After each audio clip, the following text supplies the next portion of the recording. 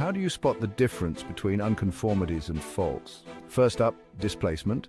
Faults show significant shifts along a fracture plane. Think of it like a rock layer sliding along a crack. Unconformities, no shifting here, just layers sitting pretty. Next, check for erosional surfaces.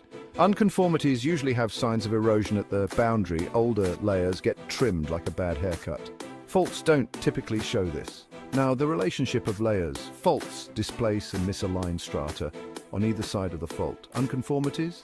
Layers may be parallel, except in angular ones. Fossil fans, listen up. Unconformities can show a fossil gap, a sign of non-deposition times. Faults usually keep the fossil story going, unless disrupted majorly. Look for striations or fault breccia.